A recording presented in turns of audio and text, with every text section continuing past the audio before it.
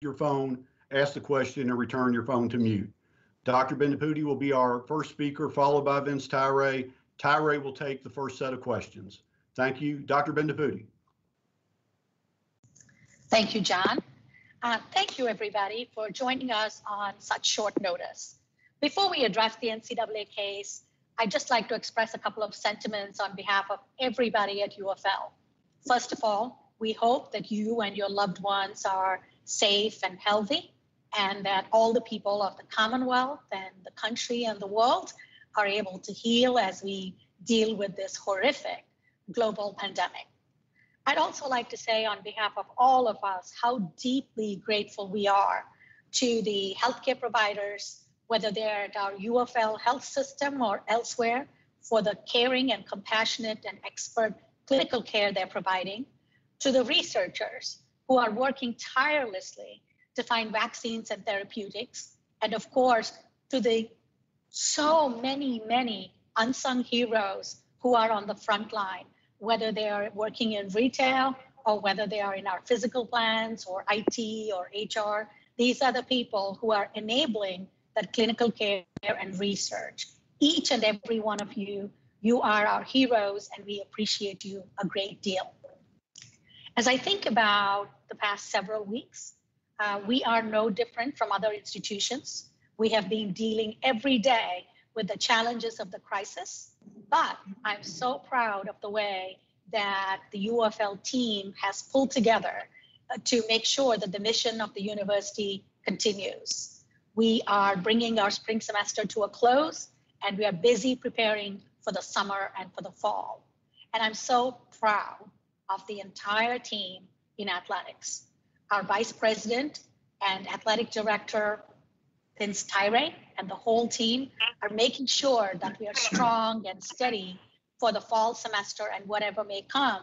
And like you, I am so hopeful that we have a regular fall and that we'll all be cheering for our Cardinal football team. Now, as you know, the NCAA enforcement staff has been working for more than 2 years on an investigation into our 2016-17 men's basketball program and some into the 2017-18 program. The investigation of UFL is one of dozens launched by the NCAA into basketball programs around the country. As you know, the Department of Justice announced a sweeping investigation in September 2017. Now, while neither Vince nor I were in our roles during the period of these allegations, I just want to tell you that we are fully committed to make sure that the University of Louisville is synonymous with the highest levels of ethical conduct. So we do take these allegations seriously. You may have seen in our letter to the community earlier today that we promise to very carefully review the notice of allegations and determine our response. We'll accept responsibility for violations that we are in agreement with if they're based on undisputed facts. But we will not hesitate, repeat, we will not hesitate to push back against those allegations that we simply don't believe are supported by facts or by NCAA law or by precedent. Vince will give you in a few minutes much more detail about the allegations issued today, the next steps in our process. But I want to tell you how proud I am of what the University of Louisville has done in this past couple of years. And I'm proud of our entire UFL community. You may remember that I took over as president on May 15 of 2018. And since then, I have been so gladdened and so proud about how deeply every one of you cares about UFL. So I know that it is that love and affection for UFL that makes these allegations disappointing.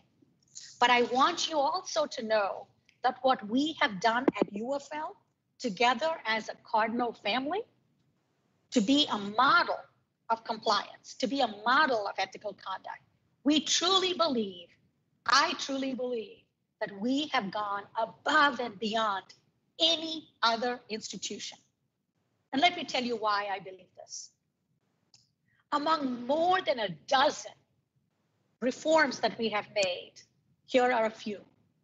We changed the reporting structure so that now the AD reports to me, and we made sure that compliance for athletics reports directly to my Vice President of Compliance, Risk, and Audit.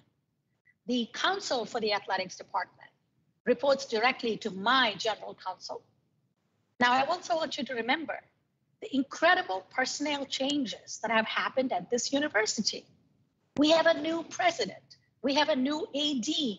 We have a new head coach. We have all new assistant coaches. We have truly invested, Vince has been tireless about this, in our compliance education and our monitoring efforts. We've created an ethical leadership curriculum for every single person in our athletics program. We've changed the contract language for our coaches so that we hold them responsible for their ethical conduct. I think in April, when I was first announced as president, some of you asked me, how do I define culture? And I told you then that culture is what we tolerate. So I think you will see from the changes that we have made as an institution that we are sending a very strong message about our commitment to ethical conduct and what we will and will not tolerate. We sincerely hope that these reforms, once again, that I believe have gone well beyond any other institution, will help us in our NCAA case. But we also hope that it provides guidance to other institutions as they also embark on a path of rectifying what may have happened. So today is a difficult day for those of us who love our university and our men's basketball program. But I want you to know that I take heart, and I hope you do too, that we know better days lie ahead. I hope you're proud of your institution that has made all the difficult decisions. We've taken the necessary steps, and our mission and our academics have not been deterred in any way. And that even during the most challenging of times, we have leaned on our values, the cardinal principles, to guide our actions. Before I turn this over to Vince, let me just share two additional points. First of all, as it relates to this case, I know you will have lots of questions, but please look up the NCAA bylaws. We are extremely limited by those bylaws about commenting on specific allegations at this point or about the details of the investigation. I just wanted to remind you in advance that we will be unable to answer these as the enforcement process continues. The second thing I wanted to tell you is how proud I am and how grateful I am to have Vince serve as my vice president and our athletic director. He stepped in during a really difficult time and has led our university athletics with integrity and competence and dedication. He has never wavered at a time when many would have. I know that he has served so well because of his love for the university. I also know that countless leaders of athletics across the country have reached out to him to ask how we are doing things and what we have done.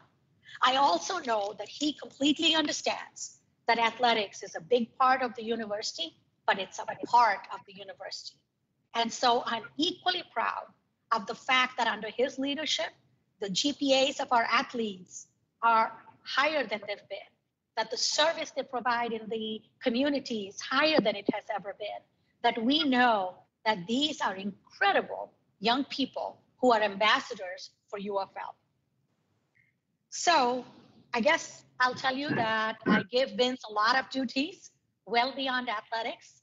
He has been ready to serve other duties as assigned, I guess, in terms of advising many other aspects of the university, which is what I expect of every single member of my team.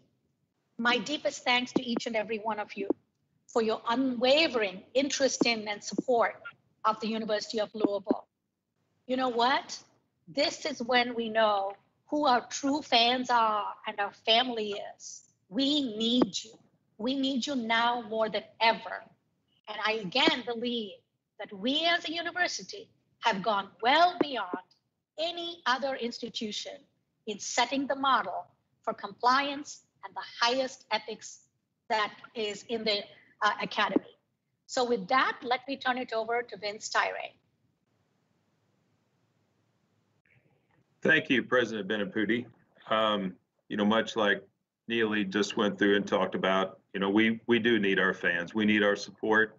When I took this opportunity on October 3rd of 2017, I really requested our fans dig in. I used those words to dig in and support us. This isn't the time to walk away. It's a time to really support us, and that has brought about some great results. And before the pandemic hit and where we are today, it was we were on pace for some records in many ways here at the university and the athletic department.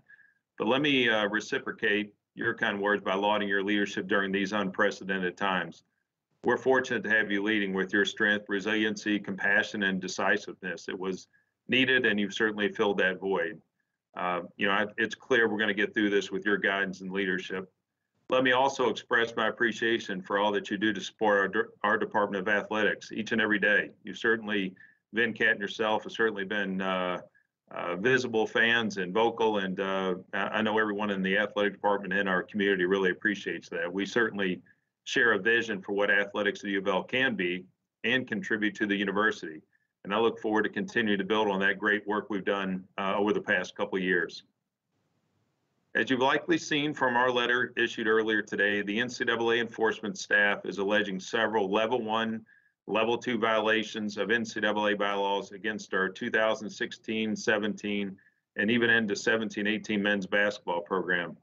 The allegations include a Level 1 allegation that extra benefits were provided to prospective student athletes, families, and AAU coach by certain individuals purportedly identified and defined by the NCAA as representatives, none of whom had traditional connections to the university beyond their affiliation with Adidas or professional athlete management entities, as well as by a former assistant coach.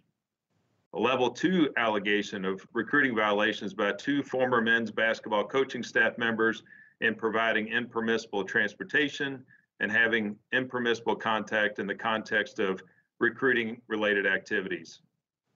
The third one is a Level 2 allegation that the institution failed to adequately monitor the recruitment of an incoming high-profile student athlete. And the last one is a Level 2 allegation that the former head men's basketball coach did not satisfy his head coaching responsibility when he failed to promote an atmosphere of compliance. There are also lower level violations, but those include self-identified and promptly reported by the institution, included within the larger context of what I just mentioned in those 4 key allegations. Throughout the lengthy investigation and enforcement process, because we have nothing to hide, Louisville worked with the NCAA enforcement staff and shared discovery. However, we aggressively pushed back throughout the process to do all that we possibly could do to limit the number and seriousness of the allegations revealed today. I know that our institution could not have done anything more to lessen the charges leveled against us in the NOA. While we have not had an opportunity to thoroughly review the notice, we did anticipate many of the allegations based on conversations with the enforcement staff over the last several months. We will examine each individual allegation and the underlying supportive evidence and make a determination as to which allegations we plan to contest. As per NCAA procedures, the university has 90 days to submit our response to the NOA, followed by a 60-day period when the NCAA enforcement staff can submit its response to our response.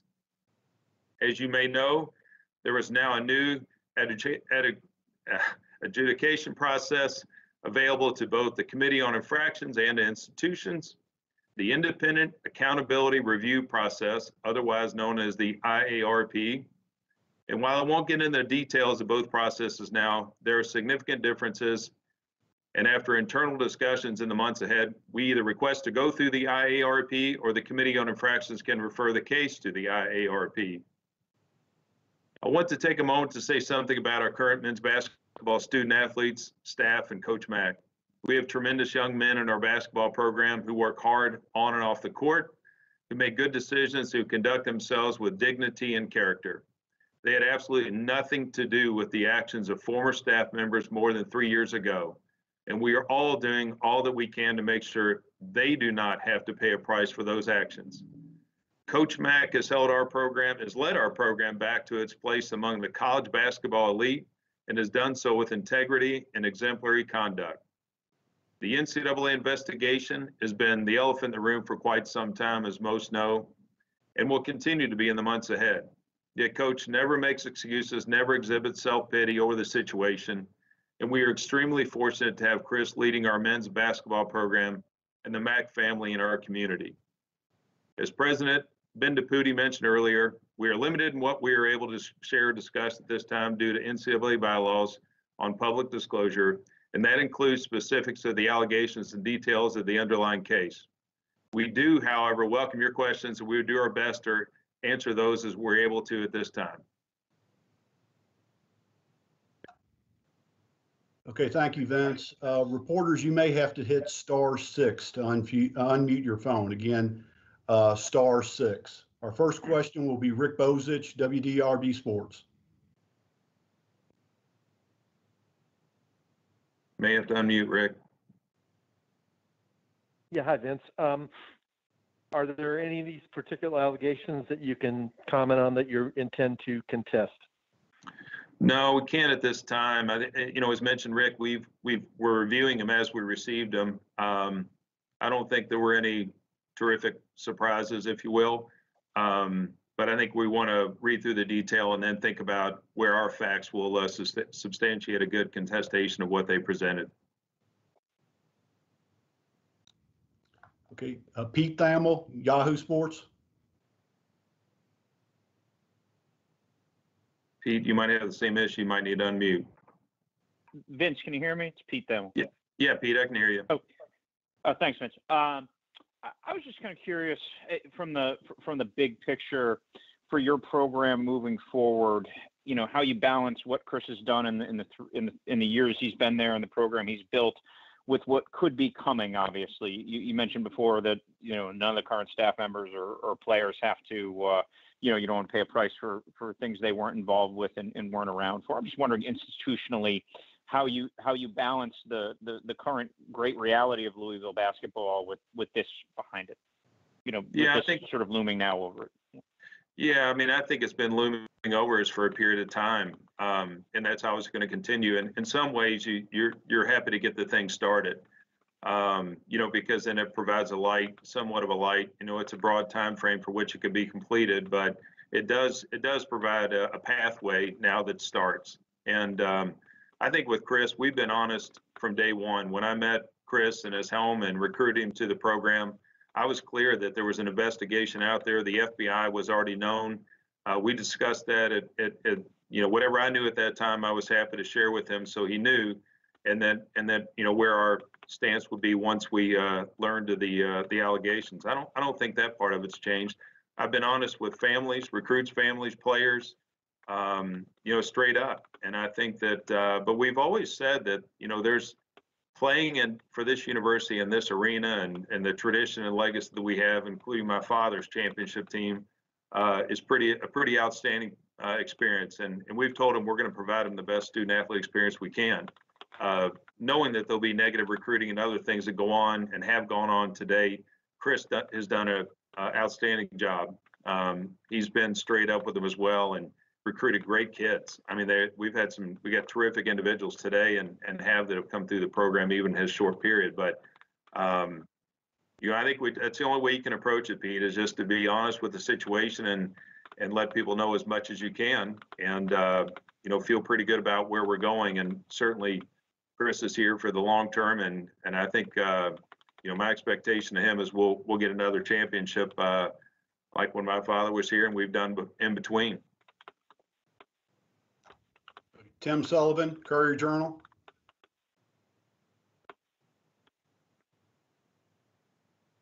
Tim may have to unmute.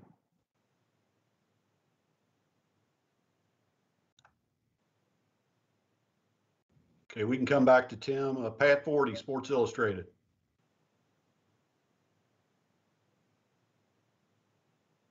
Can you hear me, Vince? There you go, Pat. Yeah. Okay. My question is, I was under the impression that the NCAA had paused sending out notices of allegations during the pandemic. Did the timing of this surprise you or give you guys any pause at all? Well, I wouldn't say the timing. We didn't know when it would. We knew it was going to be coming at some point. We didn't know when. Certainly, the NCAA's continued forward, as you know, with NIL and one-time transfers. They're active on a variety of fronts. We didn't know what that meant related to this in the pandemic. But I would say, consistent with what they're doing on other NCAA bylaws and movements right now, that's probably why we did receive the NOA, while unfortunate during this time. Thank you. Let's try Lucas Allback, Courier Journal.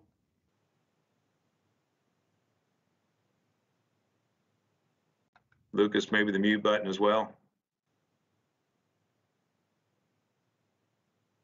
Must be a Courier thing with Lucas and Tim. We can circle back with them. Let's try Kent Taylor at Wave TV. Hey, can you hear me? Hey, Kent. Hey, Vince. Can you discuss the clause in Chris's contract? What kind of relief would he get from any kind of NCAA violations should they come down? Yeah, I think we were clear to Chris during the recruitment process and documented in his contract, should there be, we have allegations that would create another postseason ban, albeit, we'll certainly fight against that, but that would extend his contract by the same time period. So he knew there was coverage and he wouldn't run out of time to frankly achieve his goals and our goals at the same time. Danielle Lerner, Athletic.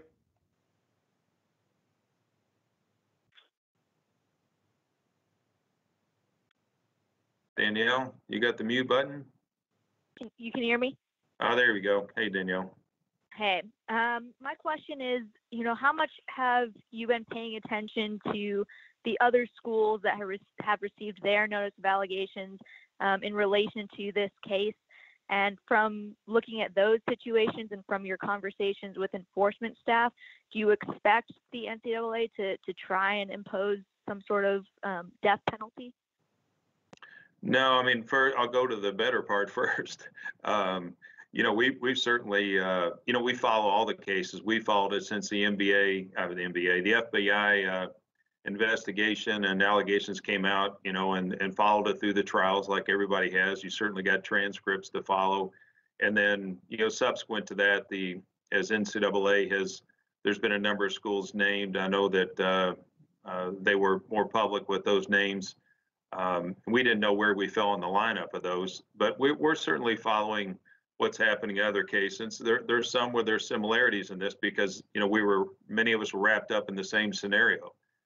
So I think it's fair to follow it that many of them are traditionally been independent of each other. Well, this one's unique that there are some similarities in what was happening in the proposed scheme.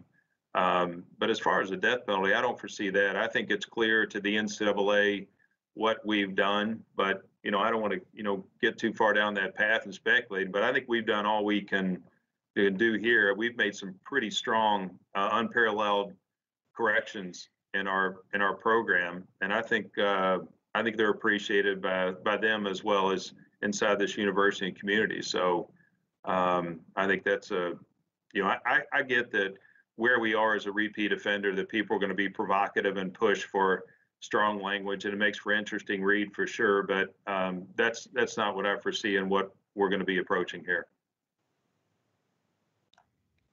We have Gary Graves with the Associated Press. Can't hear you, Gary. A reminder to hit *6 to unmute your phone. Thank you, Kenny. Gary, with us? Can you hear me? There we go. Yep. All right. I guess to follow up on that question, how heartening is it that, from what I could tell at first glance, that there is no mention of lack of institutional control with that? Yeah, well, I would say that's key. I obviously can't get into too much of what is discussed, but I'm happy to tell you that that's not a part of the what we received in the NOA. That's important. Let's try Tim Sullivan again at the Courier-Journal.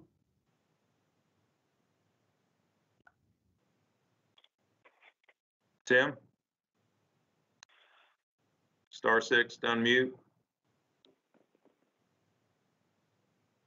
Okay, how about Lucas Allback at the Courier-Journal? Maybe Tim or Lucas can text their questions to Kenny or to you, John.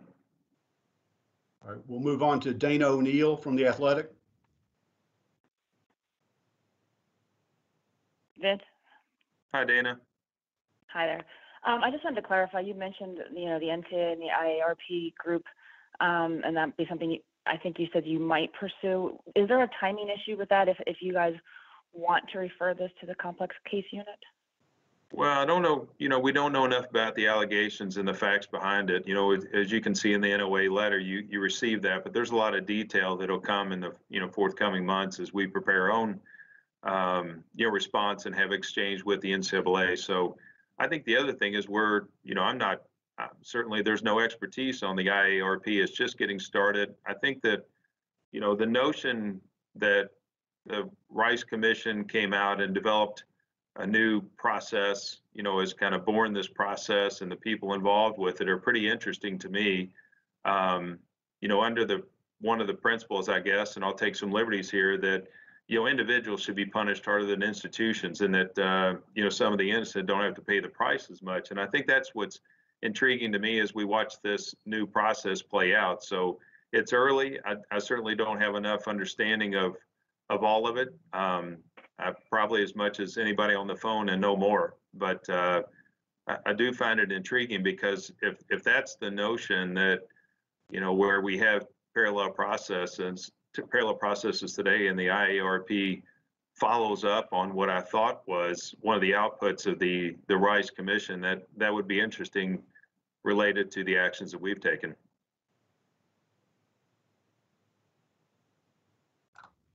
Eric Crawford, WDRB.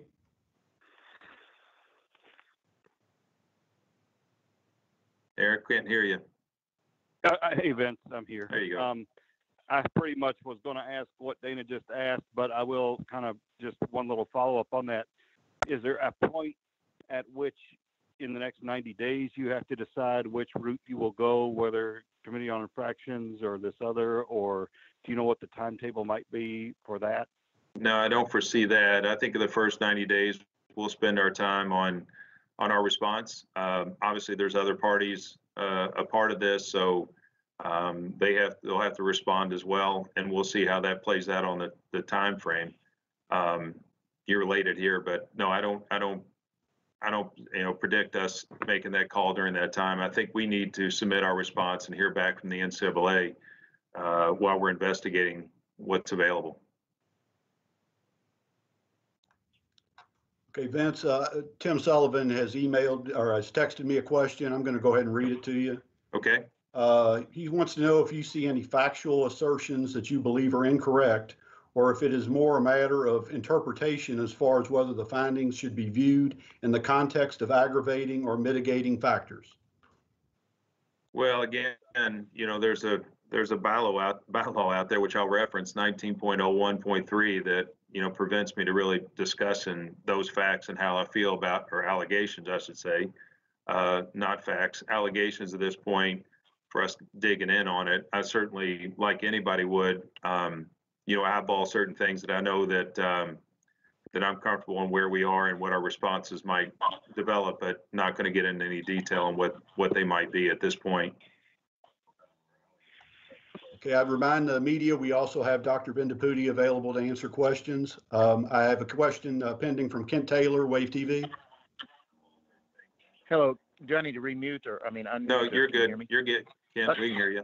Actually, this would be for both Vince and Dr. Bendapudi. Dr. Bendapudi and Vince, you both mentioned how there's been so much turnover, and the individuals mentioned in this notice of allegations no longer work at the university, but yet you still have the relationship with Adidas. How far have the discussions gone as far as terminating that relationship, or what were the maybe the decision-making process of maintaining that? You know, and Kemp, maybe I'll start and Neeli can finish because, you know, those discussions started when I got here. It was, you know, those were quick phone calls to Adidas when I got here. Mark King at the time. I've certainly met with Chris McGuire, Jim Murphy, Representatives Zion, the senior representatives of Adidas. I've been crystal clear about our expectations of standards of conduct, of how we intend to do business, and they, you know, obviously shared theirs. And while we're sitting here looking at potentially rogue employees that have popped up in this scenario, and they do in other companies as well, and I've seen it unfortunately in my lifetime in the corporate world, they don't represent the values of either institution. And I think it's easy to jump to the conclusion that that's what either side's all about, and that's not the case. So I think that with those that are carrying forward the values of the organization as they should be and are stated, that I think we're comfortable where we are today and what they've done inside their house, and I know they're extremely comfortable with what we've done inside our house to move forward. I think the only thing I would add, Vince, you said it perfectly, is that my expectation of anybody that we deal with, whether it's Adidas or others, is exactly the expectation I have of everyone on campus, that we act with the highest integrity. Okay, unless Lucas Allback has joined us. Lucas, are you there?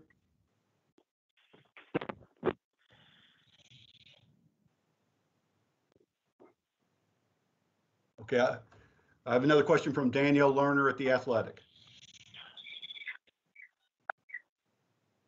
Danielle? Danielle, we can't hear you yet. I'm not sure whether Vince or Neeli, which There one you of you go. would be able to answer this.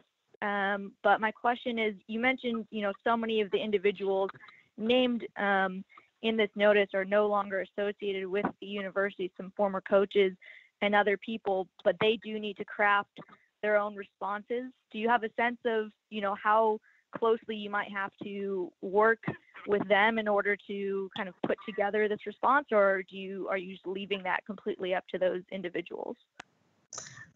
I think we're in charge of our response. That's what we can control, and that's what we are responsible for. Vince, anything you want to add? No, I think that's proper. I mean, we can't speculate on what their how they're going to respond to their own allegations and how that boils up under ours. Unfortunately, it doesn't work as cohesively as you would think once the parties have separated, which they have here. I think under different circumstances, had they still been representatives of the university, we might be more in sync, but I don't expect that moving forward.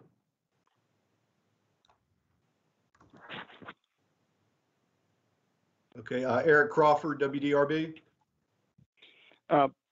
Vince, I just want to see, are you consulting outside counsel on this, or have you retained any? And if so, can you tell us who they might be? Yes, Mike Glazier with Bond, Shinnick, and King, who's a longtime veteran of this process, former NCAA, but has spent his career dealing with situations similar to this, and you'll recognize the name if you Google him related to other cases. He would be the lead on the case for us.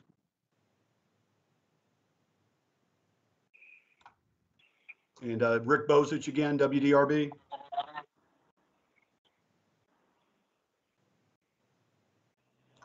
Rick, Rick, are you there? Can you hear me now? there you go, Rick. It's not a cell phone commercial.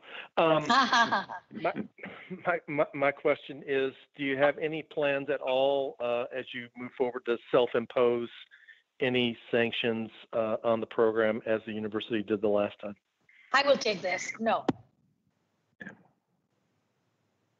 No, I don't think that's not an option for us today. We're not looking at that option.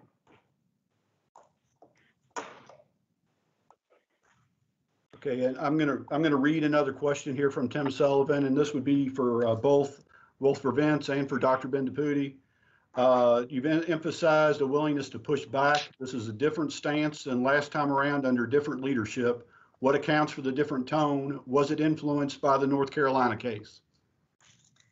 Um, every case, it's when you're leaders, you have to take account of where you are.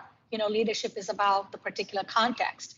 And right now, with the team we have, with all that we have done, with the extensive changes that have been made at UFL, that's a big part of what's guiding our decision making.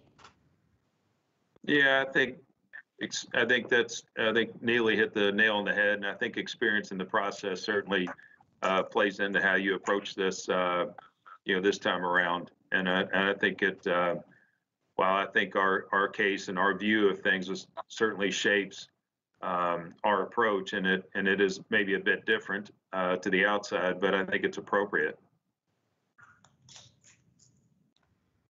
Okay, we have Kent Spencer from WHAS.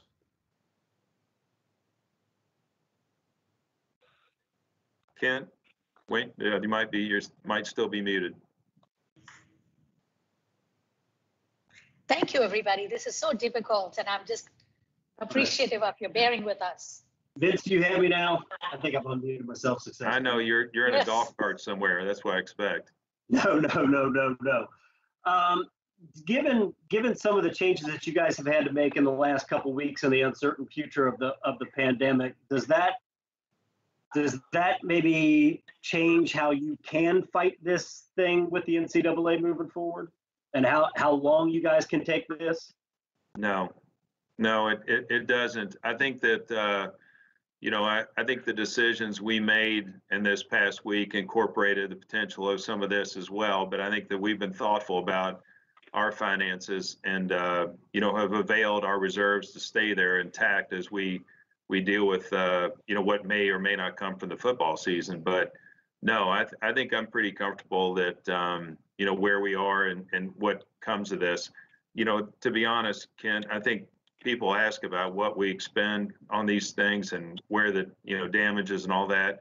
I think we took our hit back in the 17 time period, and I think that related to when people were upset about what happened at that time, and it was reflective maybe in ticket, season ticket holder, things like that. But what you actually get through, and I think everybody's aware of what the NCAA fine was at that time and all that, legal bills, and I feel comfortable that we're fiscally prepared to run the course. Okay, Aaron Mattis at WDRB. Aaron, are you with us? Yeah, I'm here. Can you guys hear me? We got you, Aaron.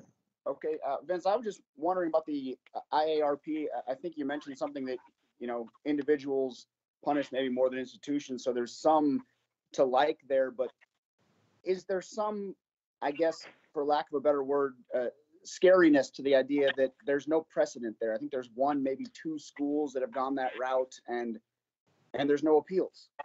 Right. Well, I think that is the the thing that's a bit concerning. I think for those, there's not enough precedent for us to really base a strong decision on today. It is an unknown, and the unknown is always a doozy. It's human nature. But in the same vein, if they're following the process, or I'll say principles that I felt like I heard coming out of the Rice Commission, these are terrific business associates and leaders in other ways that have have a lot of respect for their resumes, and I think that they have great appreciation for when things happen in a business like our business here, and what you do about it, and how you control it going forward. So I think that not that the Committee on Infractions process wouldn't, but it is a more structured process probably than what I'm expecting the IARP to be long term for any institution has to go through it. Okay, I have Jerry Eves from Eves Sports Radio. Jerry, are you with us? Yes. Can you all hear me? Yeah, Jerry. How you doing, Ben? I got a doing question. well. I just came out of the closing, so I hope I'm not redundant. But have you all spoke with the basketball team and the players and given them the time frame of the 90 days that you all have, the 60 days that the NCAA will have to resolve the issue, for them to make and their families to make a decision on their eligibility and what may happen with sanctions? Jerry, that's a great question. You being a former player can appreciate that. So Chris has been pretty good all along about updating family members and players, during the season, most recently, on where things stand or where we feel like we are, but mainly on the process. As you can appreciate, the kids are very interested in playing in March Madness, and particularly as we sit here in May and look to next March.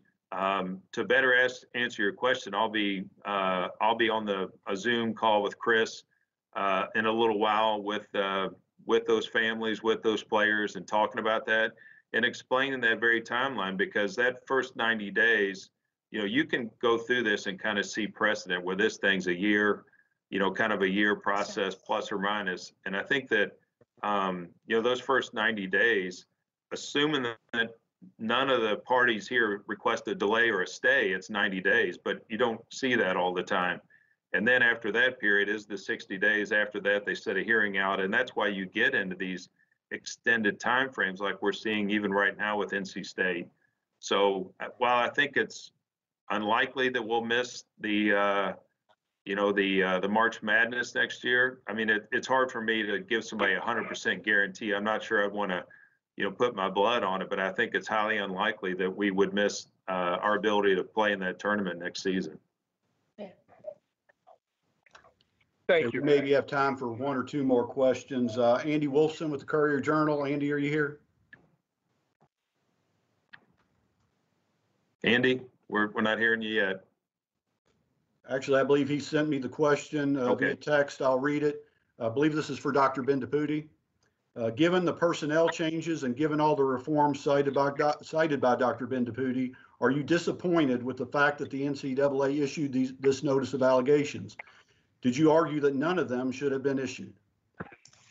Of course, it's disappointing to get these allegations. And now what I'm focused on is the fact that whatever path we choose, whichever way we go, that people recognize that we have self-corrected and that we have gone above and beyond any other institution in terms of how we have positioned ourselves to conduct ourselves with the highest integrity.